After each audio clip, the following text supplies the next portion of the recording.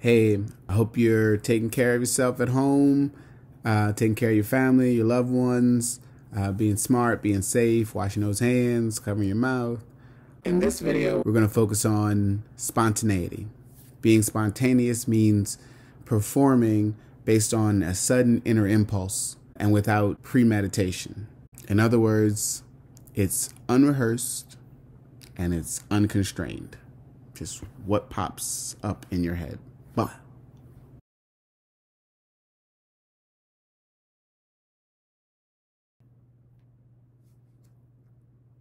Money,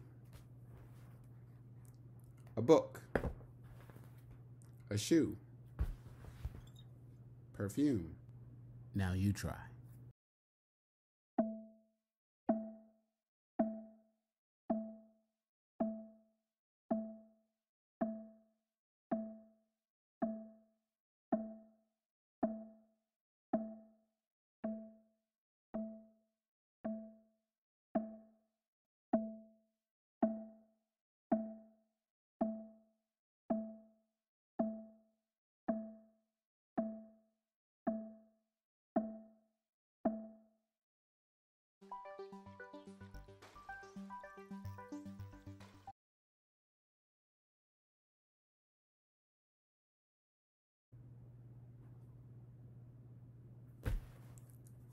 A shoe, a book, perfume.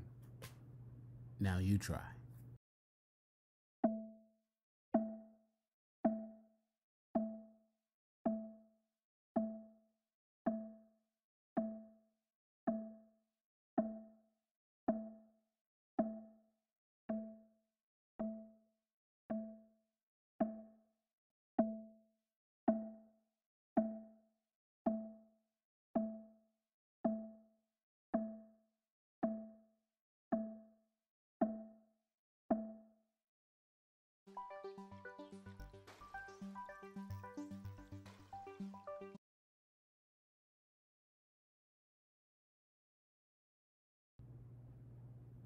An iPhone 10. Grandma. Dinner. A turtle. Now you try.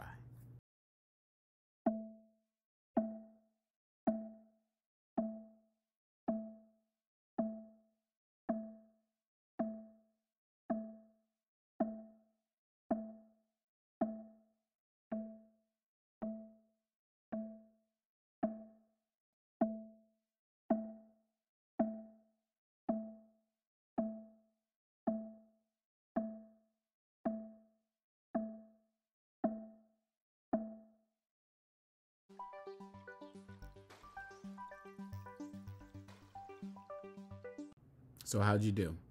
Maybe, okay, getting there. Well, here are a few notes. So in the first part of the exercise, we were calling it what it was. Now this was probably easy because we've been trained our whole lives. We've been trained and conditioned from the time we were a baby all the way up to right now to identify the thing with its right description. So if you see a face, you call it a face. You see a phone, you call it a phone. Now, the second part of our exercise, calling it the thing before, this part may have been a bit more challenging because it forces us to use our short-term memory. Now, short-term memory is important to being able to think on the fly or improvising. Yes, you are making these things up as you go along, but it's very helpful to you and your scene partner to remember the things that you've made up. So storing in your short-term memory the most recent thing that you've heard or the most recent thing that you've experienced in your performance is going to help inform the very next thing that you do. Finally, calling it whatever you want may have been even more of a challenge. Now, if you got hung up or you hesitated, it's okay. Don't beat yourself up. We often block ourselves because we want to stick to these parameters and rules and limits that we've been conditioned and trained to follow. As an improviser, you are making up the world. So you are also creating the rules that exist in this world. So if you say that you see a cat, then you see a cat.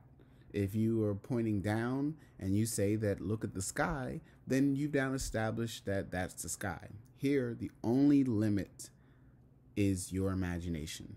So there are no boundaries here. And this exercise was to push you to be unrehearsed and unconstrained, spontaneous. So when we step on stage and when you go into this space where you're improvising, where you're creating in real time, you get to do it.